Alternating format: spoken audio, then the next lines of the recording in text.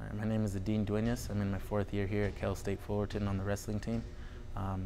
Wrestling has been a huge part of my life ever since I was 6 years old.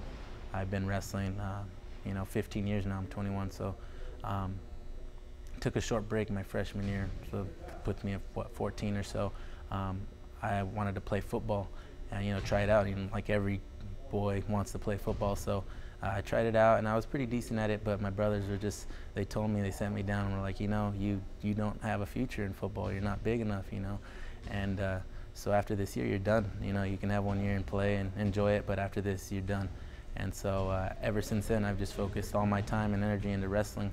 School and wrestling is what it's been ever since then. And I'm thankful for this opportunity that I have to be here at Cal State Fullerton, not only learning and get a better education, but also wrestling and finishing out a goal of mine that's been for ever since I was young, to finish out and be a national champion and the best I can be.